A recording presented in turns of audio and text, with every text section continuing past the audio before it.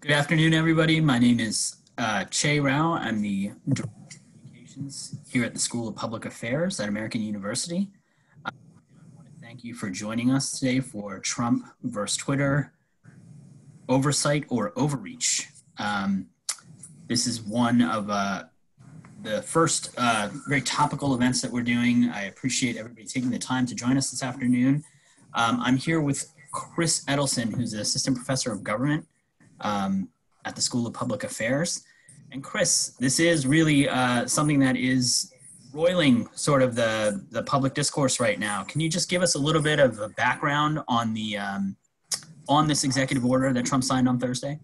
It sure is. This is a big deal, and I'm glad to be talking about this and appreciate questions people have. So what happened was last week, the president, as we know he is wont to do, this is something he does a lot, tweeted on Twitter about the election. And he said, I think it was two tweets, where he said, I'm paraphrasing, that there would be, if there was mail-in voting, people, of course, with the coronavirus pandemic are concerned about voting in person. And he said, if there's mail-in voting, it will be fraudulent.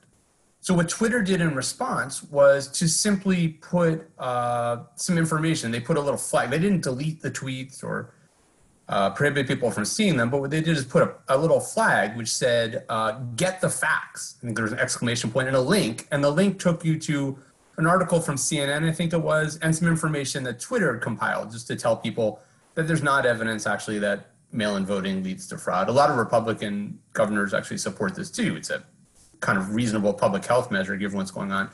So the president's reaction was to issue this executive order, and it's a really extraordinary executive order for at least two reasons, both of which are important, one of which may not seem that important, but one reason that it's extraordinary is a very strange tone. In the executive order, the president described Russia's attack on the 2016 election as a hoax. That's strange. I mean, the national security community in the United States has said it wasn't a hoax. Russia did attack the election and wanted the president to win. The Mueller report reached the same conclusion. So that was strange. More relevant for our purposes is that the executive order made clear that the president wants to take away legal protections for Twitter and other social media platforms. There's a law, the 1996 Communications Decency Act, and Section 230 of that law provides protections for Twitter and other social media platforms. Basically what it says is if you, social media platform, post comments from people who are on the website, you can't be held liable. You can't be sued for what they say. And you're also allowed to moderate those comments. You can, for instance, like Twitter put this information about the president's tweets on mail-in voting, and you can't be sued for that either. Donald Trump, in his executive order, said, I'm paraphrasing, this is a pretty close paraphrase. He said, I think I have a note on this. Yes, he said it is the policy of the United States that social media platforms should not have these legal protections. And then he described in the executive order some actions that could be taken to weaken, remove, take away these legal protections.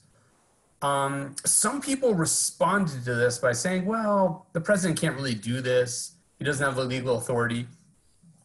That's true. An executive order cannot change a law. The Section 230 of the Communications Decency Act is a law. Congress could change it with the president. The president can't do it alone. But to me, what's most important about these actions is it's straight out of the authoritarian playbook that authoritarians like Hugo Chavez in Venezuela, Vladimir Putin in Russia, Recep Tayyip Erdogan in Turkey have used. What I mean by that, an authoritarian is somebody who rejects constitutional democracy, who doesn't like the idea of the rule of law, of limits on power, of individual rights, of criticism of their actions, or of free and fair elections. They want power, and they want to hold power without limits from other people. Authoritarians clamp down on media because they see it as a threat. They don't want people criticizing them.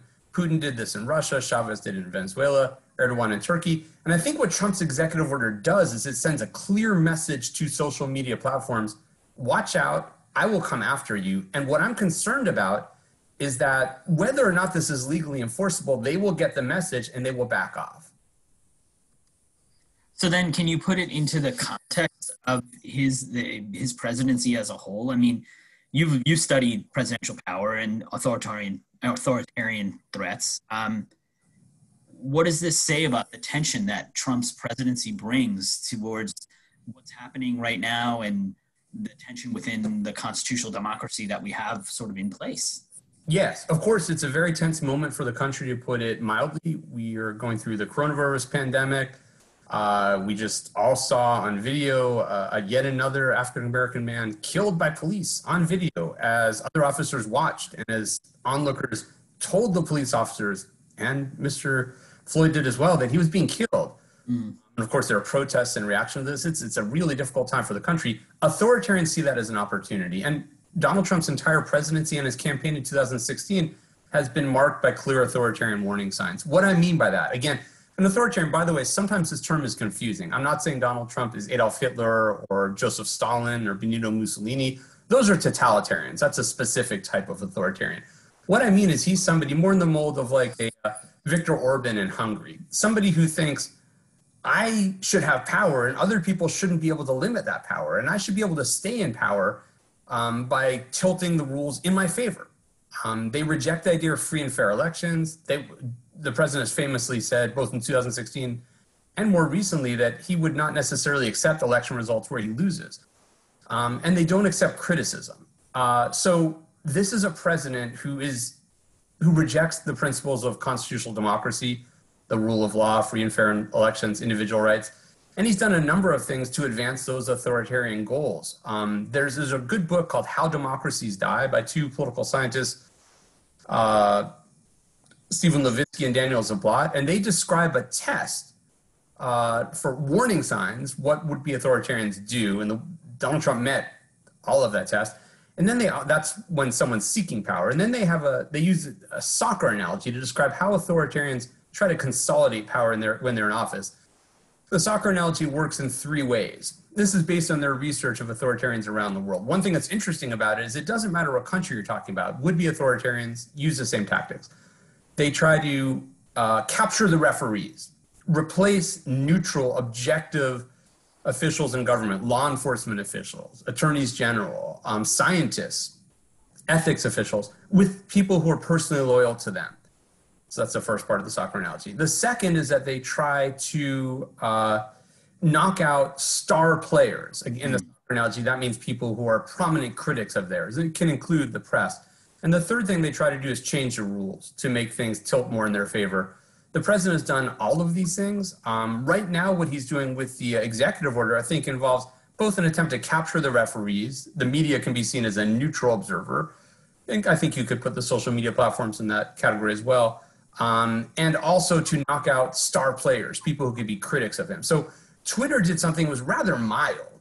Donald Trump called it censorship. It's not censorship. First of all, private entities can't really censor. Censorship is prohibiting speech. They don't have the ability to prohibit the president from speaking. I don't think anyone should be doing that, by the way, but they can't. What they did was to moderate his comments, something that's protected by federal law, Section 230 of this 1996 law I mentioned before. And Donald Trump's response was to cite the founding fathers and say, this is the kind of censorship the framers of our Constitution warned against. He has it exactly backwards, actually. What the framers of the Constitution were worried about, James Madison talked about this. James Madison said, the censorial power rests not in the government over the people. The government can't censor people, but in the people over the government. Madison thought that the people should serve as a kind of censor over the government, not by prohibiting government speech. They can't do that, but by criticizing, by dissenting. In this context, by just simply pointing out the facts. And this is really important in the context of our election, because we saw in 2016, social media platforms were used to spread disinformation. And it's important that voters, in order for our democracy to work, have to get accurate information. I think Twitter was trying to do that in a rather limited and measured way. And the president's response was basically to say, back off and there will be consequences to you. He actually said, I would shut down Twitter if I could. So I'm worried about how not just Twitter, but other social media platforms will respond to this threat. So then, Mike, I guess you've sort of, but I think more specifically, I mean, does he even have the authority to make an executive order like this, or is that beyond the point? It's a good question. Because it's a natural question. One thing that's confusing about dealing with would-be authoritarians is most of us like constitutional democracy. We like the idea of the rule of law, of elections, of our Constitution, and we expect people to play by those rules. Would-be authoritarians do not. So it gets confusing. I'm a lawyer by background. I practiced law for about 10 years, and I'm used to thinking about things in legal terms.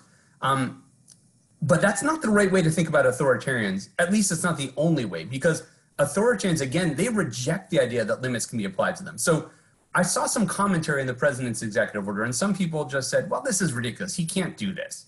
He's violating the First Amendment. He can't punish social media companies that disagree with him. That's classic viewpoint discrimination under the First Amendment. That's true. And that would apply if you were dealing with a normal president, like a President George W. Bush or Barack Obama, who were not authoritarians. Authoritarianism is not a partisan issue, of course. George W. Bush was a constitutional Democrat who was a conservative, and Barack Obama was one who was a liberal. There are left-wing authoritarians and right-wing authoritarians. But when you're dealing with an authoritarian, I think it's a mistake. Garry Kasparov, who is the famous chess champion, but also a critic of Vladimir Putin's, has said that you can't assume authoritarians will, by their nature, they won't accept legal limits. So it's true that the president can't do this in the sense that he doesn't have the authority to change the law. The executive order claims that authority. It claims that he can set policy for the United States. He can't do that. We have a government at the national level with 3 branches, and he can't make laws by himself. The problem, though, is authoritarians don't accept that. Authoritarians want to do what they want. And basically what authoritarians do is they say, I'm going to do this. Who's going to stop me? Our system is not self-executing. It's not automatic. So when the president issues an executive order that goes beyond the reach of his power and tries to punish social media companies for what he perceives as criticism of him, what he's doing is he's saying, I claim this authority.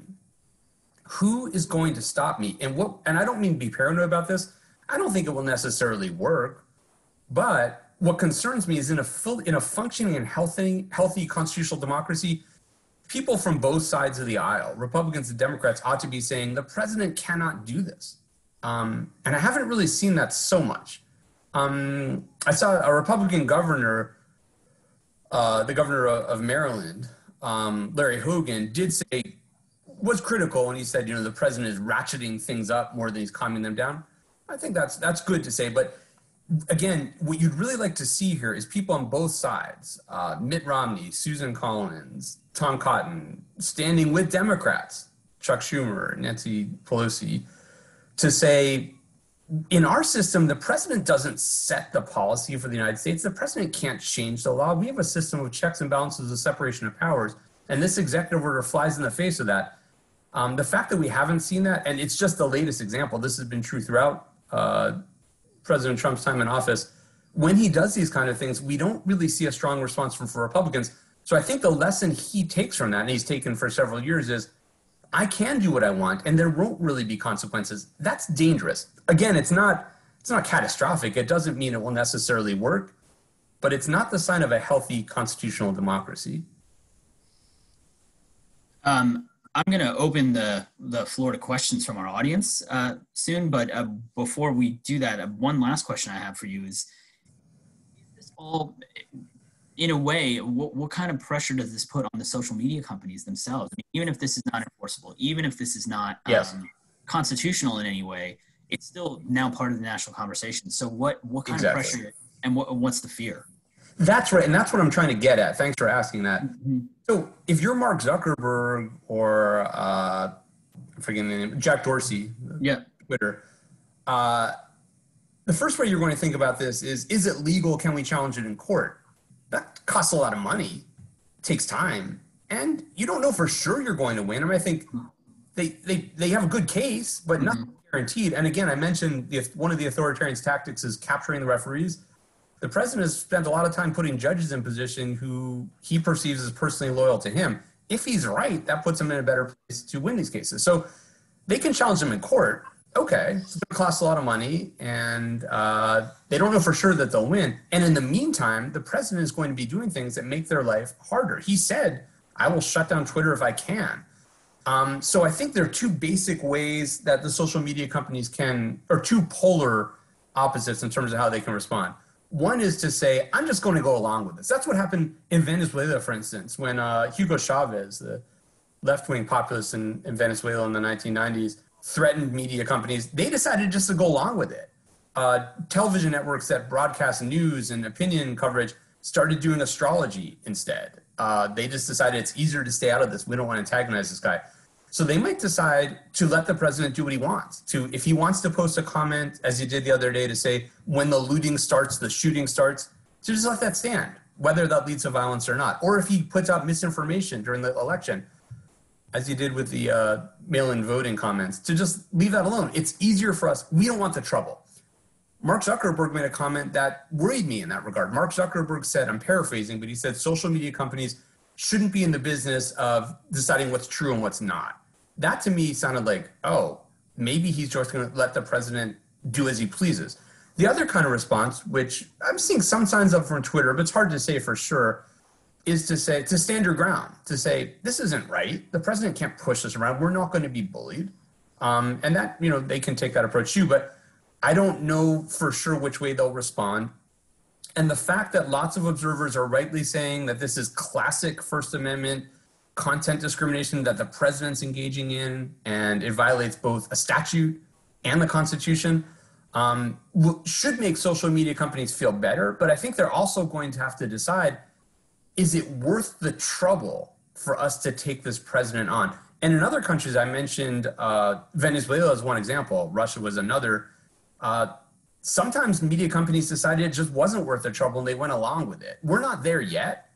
We're certainly not Venezuela or Russia, but we have a president who has ambitions to make the country look more like that kind of model than the constitutional democracy that the framers created and that's been developed over the years. So whether or not this is legal, I am concerned that will have an impact. And I'm especially concerned in this election season, given that the 2016 election was dominated by misinformation on social media. What if that continues to happen? I mean, we've seen it is happening.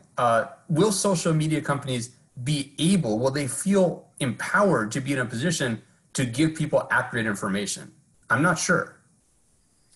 And again, just to remind our viewers, you can ask your questions in the comments section in Facebook Live. One more question though.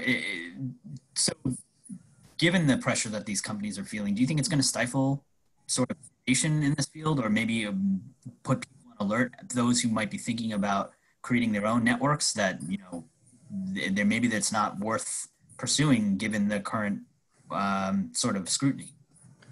It's possible. It's hard to say for sure. One thing I should say, though, is the president is assigning social media companies too much significance. When he says that they're censoring speech, they can't do that. They didn't do that, and they can't do that. We should be careful not to make the same mistake either. Social media companies and platforms are important, of course, but there are things we can do as well. We can decide how we want to participate in these platforms and how we consume the information that's available on those platforms and what we say and how we respond to this. So neither the president nor these social media platforms has the final say on this discussion. However, I would feel better if social media platforms were committed to making sure that people get good, accurate information. And what the president has made, basically what the president is saying to them is, you have to let me say whatever I want, whether it's true or not, whether it's dangerous or not, whether it might incite violence or not. And I'm not 100% confident that social media platforms will stand up to that. They may decide to go along with it.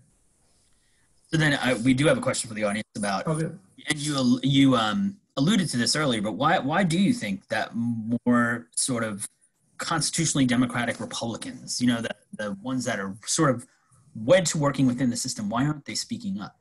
It's such a great question. It's something I've thought about for the past several years. Of course, I can't say with certainty, but what I think is going on is many of these Republicans were very critical of the president when he was campaigning in 2016. Lindsey Graham, who's now a strong supporter of the president, said, if we nominate this president, we deserve to lose. And he was harshly critical of President Trump during 2016. Other Republicans were too. A number of them declined to endorse the president. I think what happened is once he won, though, they had to make a decision. Do we oppose this president? Some did. Jeff Flake, senator from Arizona, Bob Corker, senator from Tennessee, Mark Sanford, a congressman from South Carolina, all Republicans. They all lost their jobs. Sanford was primaried and Flake and Corker didn't run for re-election, because basically what Republicans in Congress are seeing is sort of like the social media platforms are seeing. If you stand up to this president, there will be consequences for you. You probably won't keep your job. So I think that's the calculus a lot of them are making. Not uniformly. I mean, we saw Senator Romney voted to remove the president from office, but he's sort of a lone voice right now. So I think most of them have decided that the theory of our Constitution, Madison said in the Federalist Papers, is ambition will counteract ambition. That means if one branch of the government goes too far, the others will rein them in. The problem, of course, though, is, so the idea would be if the president goes too far, Congress would take action. What Madison didn't take into account, though, is members of Congress may think of themselves as members of a party first. A Republican member of Congress or a Democrat in a different context will say, this is a president of my party. Do I really want to be crossing that president? If I want to stay in office, the best way to stay in office is be on that president's side. I think that's what's going on for the most part. It doesn't have to. Again, Senator Romney is a really good example of diverging from that approach. And in other countries, I mentioned this book, How Democracies Die, before. The authors of that book say that the best way to protect constitutional democracy is for people in the same party as the would-be authoritarian to stand against them. And that happened, for instance, in France in 2017, in Austria in 2016. So this is not a partisan issue. Republicans, and certainly many Republicans who are out of office, there's a group called the Lincoln Project, conservatives who advised and worked on presidential campaigns, Steve Schmidt. George Conway's on that, right? What's up? George Conway's there, I think. George Conway, right? The husband of one of the president's advisors, Kellyanne Conway, Rick Wilson. They have formed a group called the Lincoln Project, which is basically conservatives and Republicans who think that the president is a threat to constitutional democracies. None of these are partisan issues, or they shouldn't be. But the way it's playing out is that many Republicans in Congress, sort of like the social media platforms, have just decided it's easier for us to go along. Is there anything that, and this is another question we have, is there anything that can be done at an individual level, like individual, of course, putting pressure on representatives? Yes. Will that bring any kind of consequence? These two questions are so good. I appreciate both questions. Exactly right. We're not powerless. There's lots we can do. We can vote. We can be active in political campaigns for whatever candidate we think is taking the right approach. We can organize. We can talk to people. There are lots of groups that are involved in this. I mentioned the Lincoln Project as one. Republicans and Democrats, conservatives and liberals who are concerned about these issues. You can get involved in political campaigns or in political efforts. The Lincoln Project is not a political campaign, but I believe it's a PAC that's raising money. They put out ads about the election. You can talk to your friends. You can talk to your family. You can contact your elected representatives and tell them what you think. You can comment on social media. I mean, we're talking about the president sees social media as a good way to comment. We can as well. Right. You can write, you can speak up. There are lots and lots of things that people can do. People are not powerless. Authoritarians rely on that. Authoritarians want to wear people out. They want people to just say, just like the social media platforms and Republican members of Congress, to say it's not worth it. We don't have to accept that. Just like the social media platforms, we can say we're going to stand up to this. We think constitutional democracy is worth preserving. So it's an excellent question. That's exactly the right thing to ask. There's lots and lots that people can do. And for people who are interested, contact me. I'm glad to talk about it in more detail because, you know, it's more that we can discuss right now, but absolutely right. So then I guess on the other side, I got a question that said, isn't Twitter not just the public square, like a modern town square, a public forum? And we did see some of this from other, social media folks online. I think one of the Winklevoss twins said something along the lines of like, you wouldn't anticipate the post office censoring your mail or giving you disclaimers along with anything you get in your mail. Is it not Twitter? Is that actually overreach on Twitter's part? Yeah, I saw that comment. I think he said something like, the post office couldn't do anything to your mail or the phone company to your call. That doesn't make any sense to me. When I send a letter, I don't make it public. When I call somebody, I don't make it public. Mm-hmm. When you post on social media platforms, it's public. By its nature, that's how it works. Now, that does mean that these platforms are important. It doesn't mean that they should have, that's the whole point of Section 230 of this law I mentioned before. They shouldn't have to simply serve as a bulletin board where they post things without comment. I mentioned before, the president said the other day, when the looting starts, the shooting starts. Twitter responded to that as well. I think the flag they put on that comment was to say this glorifies violence. from my point of view, and I think many people, if they hadn't done that, that would be a mistake. He said the other night, Saturday night, there's been protests and unrest in Washington, D.C., including near the White House. And he said on Saturday on Twitter, tonight is MAGA night. Mm-hmm. That was, I think many people understood that as an invitation for his supporters to come to the White House. I think he said MAGA night at the White House. That's sort of an invitation to violence. Social media platforms do have a responsibility, and many Democrats are actually critical of them. On the other side, Donald Trump is saying, you're clamping down too hard. You shouldn't be commenting my post. Democrats are saying, you're not doing enough. When politicians, and by the way, of course, Democrats can do this too. It's not limited to Donald Trump or other Republicans. Anyone could do this. When any elected official says something that's wrong, that's potentially dangerous, that could incite violence, I would argue social media platforms have a responsibility to do something, just as they would for ordinary users. When ordinary users do something like that, they understand their accounts can be blocked, suspended, even deleted. Politicians are in a different place than other people, but they shouldn't be immune from these standards.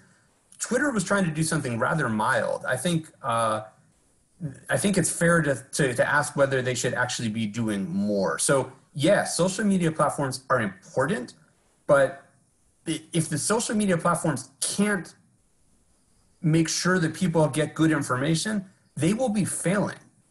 We know in 2016, people got misinformation. Russia attacked social media. They created false accounts and asked people to meet up at events that they thought were American political rallies that were actually organized by Russian operatives. When social media knows that this is going on, when they know there's misinformation, whoever it comes from, President Trump, somebody just a regular Twitter user, somebody who's posing as a regular Twitter user, I think it's their responsibility. And that's, again, what Section 230 of this law was designed to provide. They have the tools. They have the legal tools to flag these posts, to moderate them. They should do it. When they're not doing that, that's a problem. And they actually may face regulation on the other side from people who do have legal authority to regulate them. Congress, who may say, wait a second, if we've given you these tools, if you're protected from lawsuits, you better be doing this responsibly. You can't let bad information, dangerous information go unchallenged on your platforms. So then I guess this is a good question.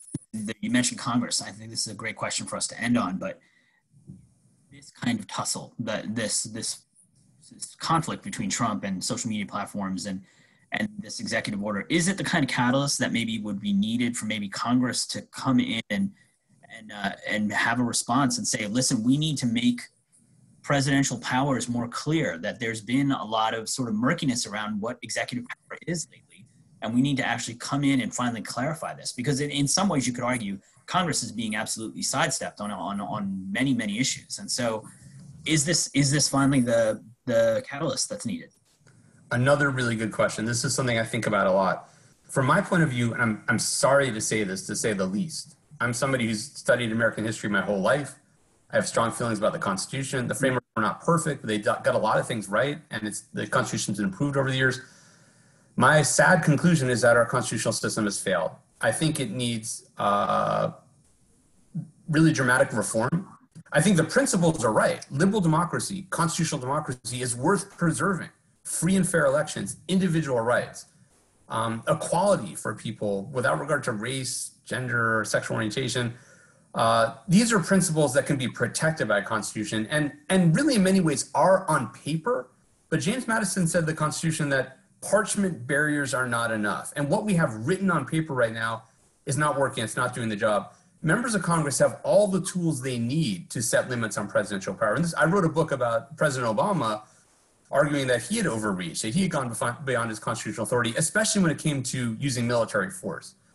Members of Congress didn't take action to set limits in his power. They haven't taken actions, and it raises different concerns because of President Trump's authoritarian tendencies. They haven't taken actions for this president. So yes, I think the final conclusion is that this system is not working. We need to change it. We need to think about if Madison's idea that ambition should counteract ambition is not working, how do we come up with a system that will better achieve his goal? Madison said the separation of powers is designed to prevent any one branch of government from having too much power. He said the accumulation of too much power in any one branch is the definition of tyranny. I think he's right about that. And I think that should be our goal. But I think the system we have right now is not allowing us to achieve that goal. So I think we need to think long and hard about how we can change the system to make, nothing's guaranteed, by the way. Mm-hmm. The best, best system on paper that we can imagine, we can make all the changes we want. It all comes down to people taking action.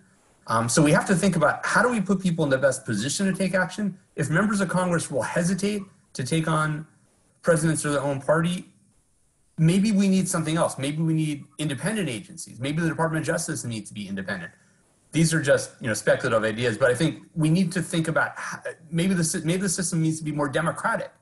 Right now, one can win elections without winning popular votes. And for president, the Senate, one party can control the Senate without having majority support in the country. And the House districts, of course, that's a problem too. So I think we need to think seriously about how to change the system. This is not something to be done lightly. It's very serious. It should be done carefully and cautiously and judiciously. But yes, I think we need to find a way to put ourselves in a better position to achieve the goals that Madison envisioned. Well, I think this is a conversation that we're going to be having for a while. I mean, at least through the election. And I appreciate, Chris, your time today, sharing your thoughts with us.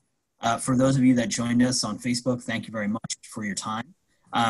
We will continue this conversation, like I said, as much as possible. Please stay tuned for more communications from us as the summer goes on. But Chris, again, thank you. We're gonna end it here. Please leave your questions in the comment section, though, and please reach out if you have any more. As Chris said, this is something that is very, very sort of compelling over the course of the summer. Oh, I'm very glad to talk about this. Thanks for the great questions from you and from everyone. Really excellent points.